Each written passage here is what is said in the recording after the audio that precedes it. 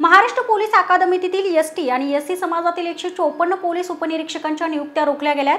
त्याविरोधात आज Republican party of इंडियाच्या युवक आघाडीतर्फे आंदोलन करण्यात आले। महाराष्ट्र पोलीस अकादमीतील 125व्या तुकडीतील एसटी एससी समाजातील 154 पोलीस उपनिरीक्षकांच्या नियुक्त्या रोखल्या गेल्यात।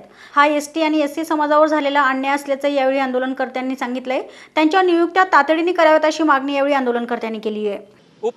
पोलीस निरीक्षक पद हे त्यांना बहाल करण्यात आलं होतं। त्या 154 जणांना त्या पोलीस निरीक्षक पदी त्यांना त्या ठिकाणी कायम करण्यात यावं यासाठी रिपब्लिकन पक्षाची आग्रही मागणी आहे। अन्यथा रिपब्लिकन पक्ष भविष्य काळामध्ये मुख्यमंत्र्याला पुण्यात जा विचारल्याशिवाय राहणार नाही, एवढा इशारा या माध्यमातून मी देऊ इच्छितो।